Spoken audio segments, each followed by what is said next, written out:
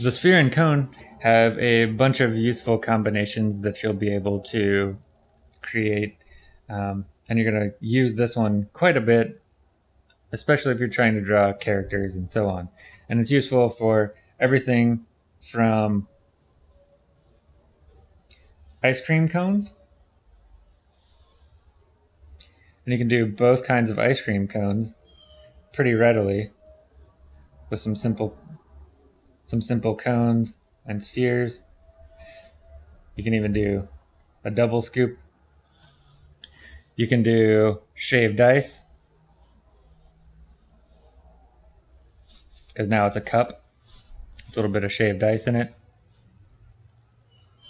Then you can do things like hats. You can do your dunce cap. You can do a party hat. You can do things like your spacecraft, right?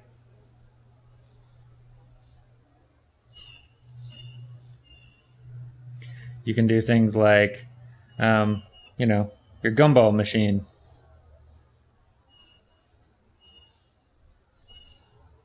Come to think of it, you could do things like collars as well, right?